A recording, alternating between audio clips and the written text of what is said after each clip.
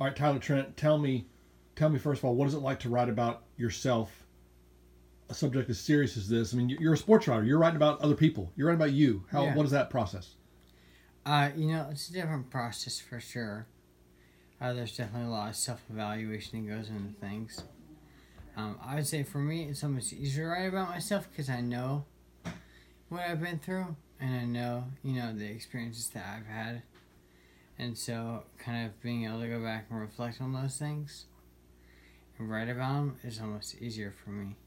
And in the story, to me, the greatest part is that you don't want to leave Purdue, and the lengths you were willing to go to stay.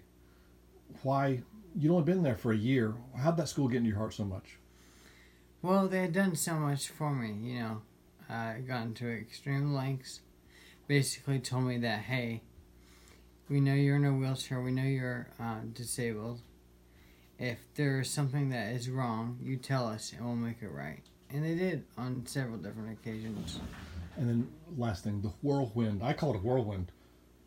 ESPN wants to fly in, the Sagamore, the diploma.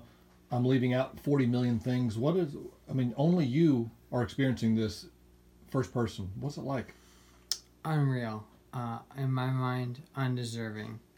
Other people say otherwise, but yeah, I don't think it's something that I deserve or need in any way, shape, or form. I'm just a kid trying to bring awareness to cancer research, and receiving these awards just constantly confirms that, that prayer that I said over a year ago that I would be able to do that is coming true. You're a beautiful human being, Tyler Trent.